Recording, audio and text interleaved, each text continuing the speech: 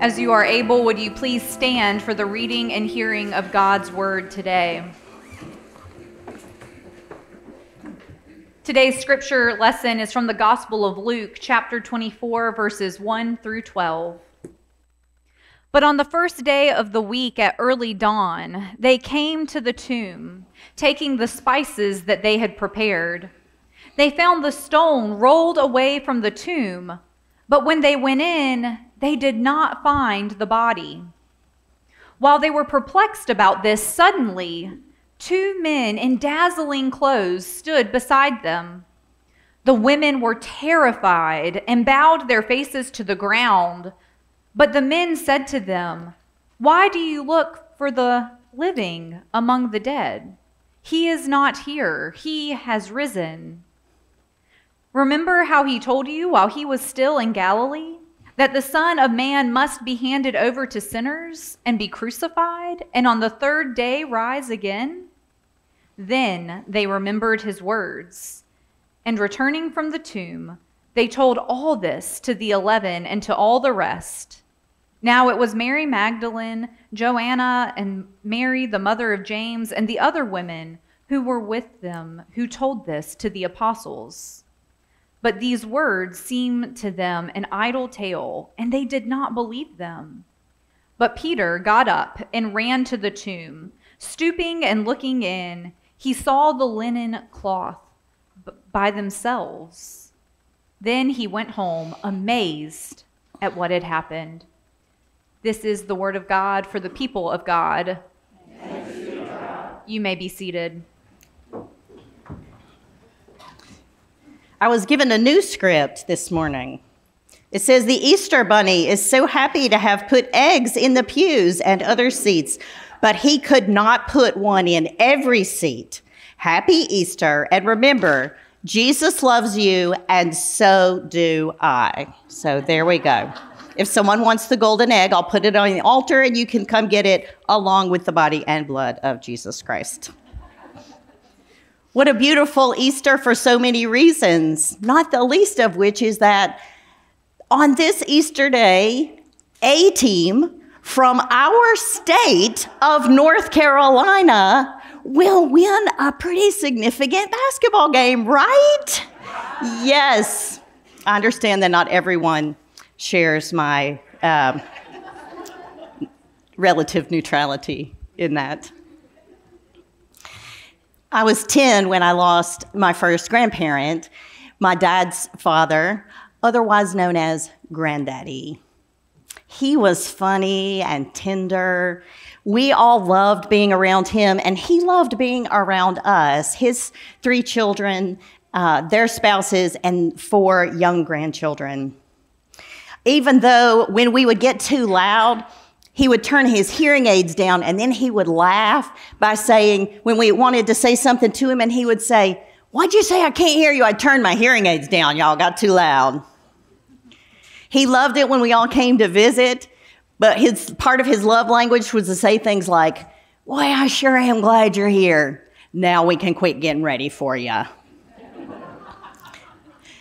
The Dyes are great storytellers, and several of them are real characters. And so the gatherings in those days before and during the funeral were really wonderful, full of laughter through our tears, all the way to the grave. After the burial, we lingered, telling more stories, laughing, crying. The youngest grandchild, my cousin 4-year-old Eric, knew that everyone kept talking about Granddaddy. But he knew that Granddaddy wasn't there. Boldly, he interrupted all of the adults and said, "Where is Granddaddy?" One of the caring adults said, "Well, Granddaddy died. His spirit will always be with us, but his body's in the grave." Boldly, Eric walked up to that grave. He stood on top of it, put his hands on his hips, and bent down and said, "Granddaddy, Granddaddy, come out!" To which we all laughed and cried again. When the women went to the tomb on Easter morning, it was not with the kind of boldness that Eric had, even though they had been told that Jesus would rise from the dead. They went with great love to anoint the body of someone who had died, showed tremendous honor and devotion. They went with love, but they expected death. The men in dazzling clothes asked, "Why do you look for the living among the dead? He is not here, but he is risen." The women had heard the words that Jesus had told them about his life beyond death. But in the face of everything they had experienced in the past 3 days, these were the women that were at the foot of the cross. Everything they had seen, they still expected death because they couldn't yet believe that resurrection could be real and true in the midst of all that had happened. The dazzling men say to the women, Remember how he told you while he was still in Galilee that the Son of Man must be handed over to sinners and be crucified and on the third day rise again." They did remember. They had heard the words, but now they believed them because the stone was rolled away. They saw the empty tomb, life where they expected death. The empty tomb was to them and is to us a sign that resurrection life is there even when it seems that there is only death. This is a unique Easter at Millbrook because rather than the more familiar gospel stories immersing ourselves in the life and ministry of Jesus in the weeks leading up to Easter, we have been immersed in the Bible starting in Genesis. All Hebrew scriptures, some of them exquisite and inspiring like the crossing of the Red Sea. Many of them also disturbing and difficult, like the times that God's own people die in terrible ways because they were disobedient to God. There's a lot of violence, and there's a lot of death. Some of you that have been following along in the Bible year, which is finishing 2 Kings right now, might feel a little relieved for this little entree into the Jesus stories, especially on Easter. And the best way to know Jesus is to know his own scriptures, his people, his story, his world. And the Bible does contain one continuous message from beginning to end. It is the message of God's redemptive love, that even in the face of death, there is life.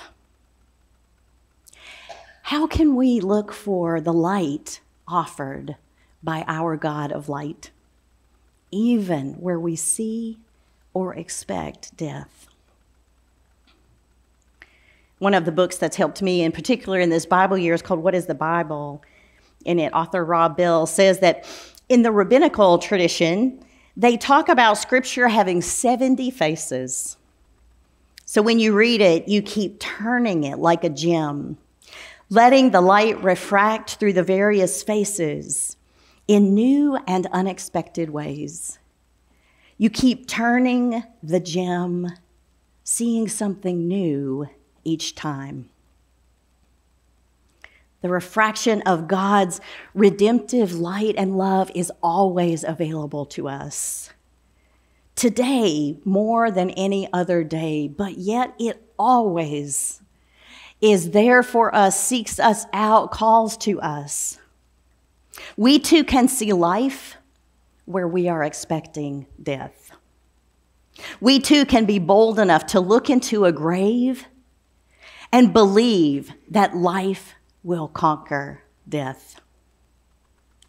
When you read those really hard passages in the Bible, when you face loss or grief or being completely overwhelmed by a myriad of reasons in your own life.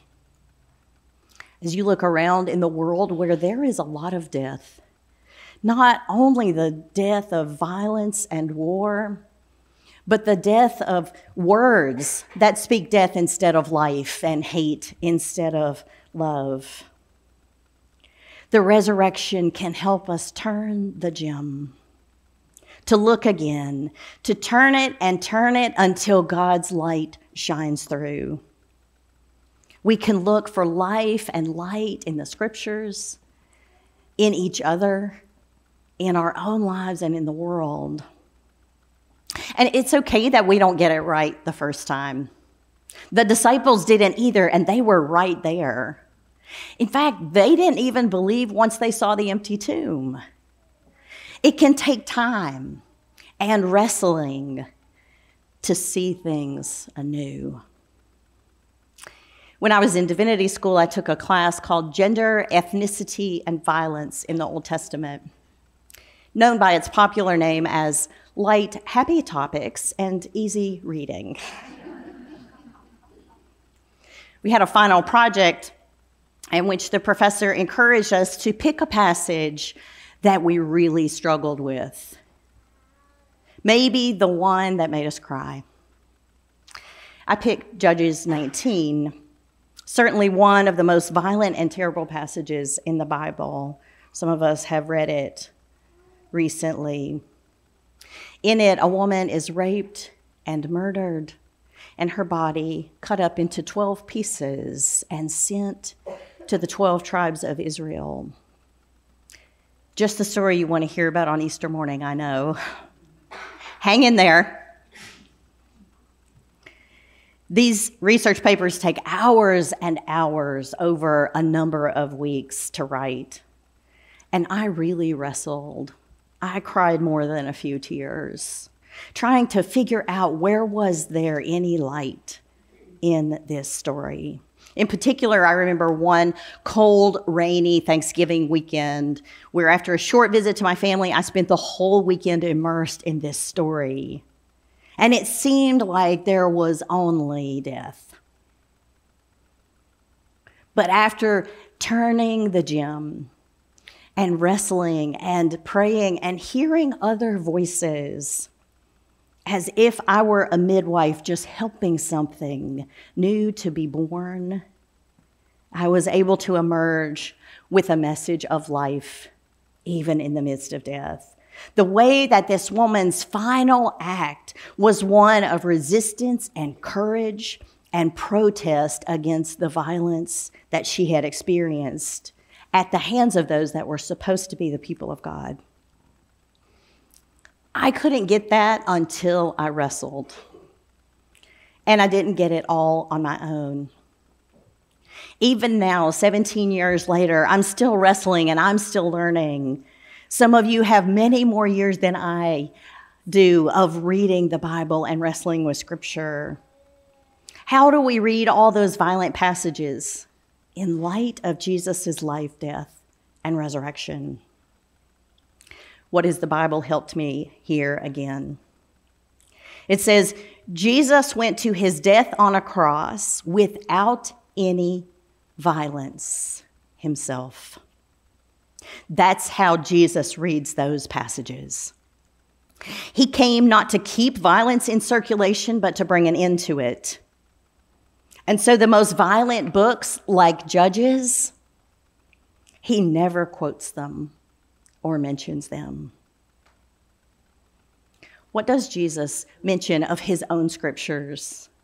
It's the Psalms and the prophets, the passages that are grapple in a real way that, yes, there is trouble, but proclaim the message of hope that God brings good news, peace, and redemption. Even in hard times, I know that many of you see the gem of God's light and love in your own lives. I talked with one of our matriarchs this week who has had a lot of hard things in her life recently. She said, "Honey, every time something happens, I just learned to lean on him a little more. And he never lets me down. He's always there for me. For 80 plus years, she has been turning the gem. Another one of our members that's living with cancer and in chronic pain, every time I talk to him, he says, he's got me. He's got me, and I know I'm going to be okay every time I talk to him. There is light, even in a dark world.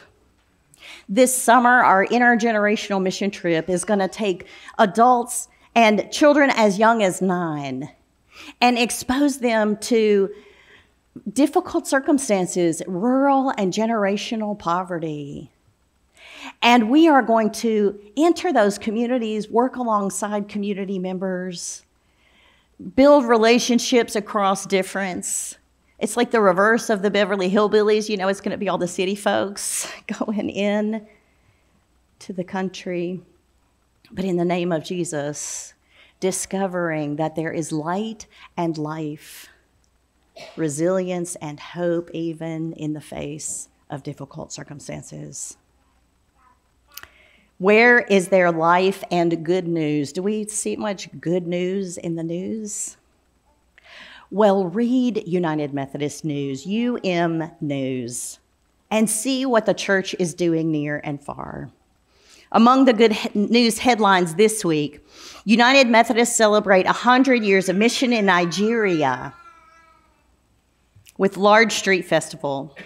Planning committee members say the street rally became mandatory for them to celebrate life in the midst of a lot of really hard things. Mandatory for us because we cannot remain silent, proclaiming the gospel and rejoicing in the faithfulness of God throughout the years. We must let the people know that God has done a great thing for the United Methodist Church in Nigeria. And we are so happy to be part of that great work of love. Friends, may we go forth with the love of the women who are going to anoint Jesus' body. And may we too discover that there is life as he has told us and as he has promised, even when we expect death. May we go forth boldly proclaiming that there is life that conquers death, like a 4-year-old who speaks into the grave with the confidence that the dead can rise. And may we keep turning the gem, looking for resurrection, hope, and light in the Word of God, in our own lives, and in the world, no matter how dark it may seem. May we find that resurrection light and hope everywhere as he has promised.